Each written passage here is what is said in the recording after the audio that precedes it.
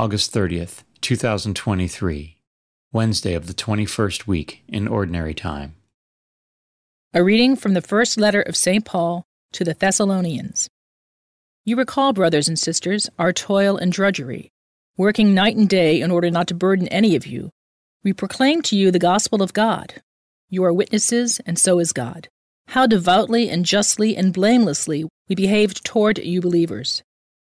As you know, we treated each one of you as a father treats his children, exhorting and encouraging you and insisting that you walk in a manner worthy of the God who calls you into his kingdom and glory. And for this reason, we too give thanks to God unceasingly, that in receiving the word of God from hearing us, you received it not as the word of men, but as it truly is, the word of God, which is now at work in you who believe. The word of the Lord. The responsorial psalm. The response is, You have searched me, and you know me, Lord. Where can I go from your spirit? From your presence, where can I flee?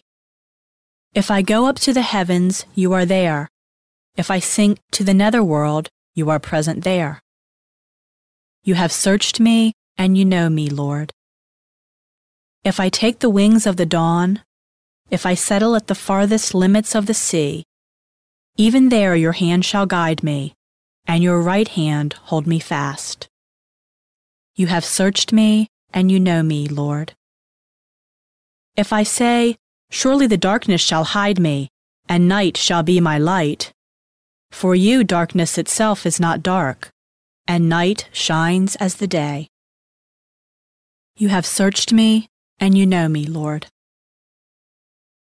A reading from the Holy Gospel according to Matthew. Jesus said, Woe to you, scribes and Pharisees, you hypocrites!